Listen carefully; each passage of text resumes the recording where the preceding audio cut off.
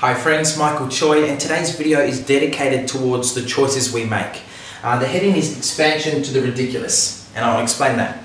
So being in sales, in real estate sales, you would have heard the expression reduction to the ridiculous, which is where you say to a buyer, for example, $10,000, I'm looking for an extra $10,000. How long are you going to live here? 10 years? Well, that's only $1,000 a year.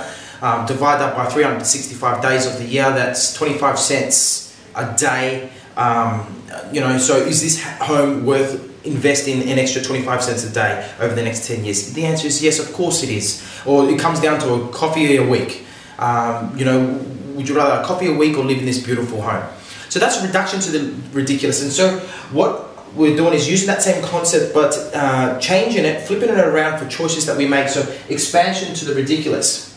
So what I mean by that is, let's have a look at, okay, I'll give you my kryptonite. My kryptonite is chocolate, okay? So people are always in the office, putting chocolate on the side, it's like my little booby trap, right? And they know that I'm going to grab it. And I can look at the chocolate and say to myself, oh Michael, it's not going to hurt me. It's not like I've eaten chocolate a lot, or it's only a little bit of chocolate, it's okay. And when I tell myself that, then the actions after I've told myself that will be eat the chocolate.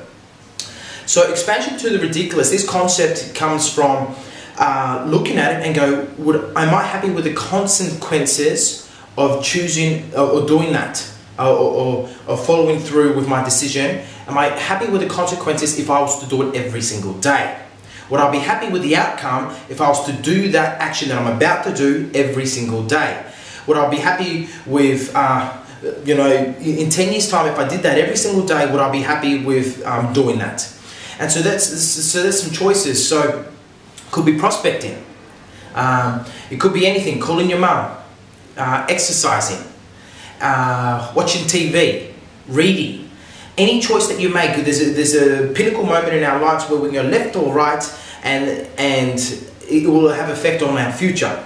And so what I've found is that when I tell myself, Michael, will I be happy doing that?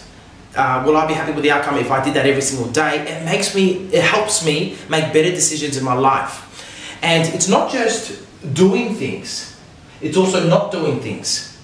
Would I be happy not doing that every single day of my life? So a good way to look at the not doing one is probably exercise, prospecting. Would I be happy not exercising every single day? Of course not.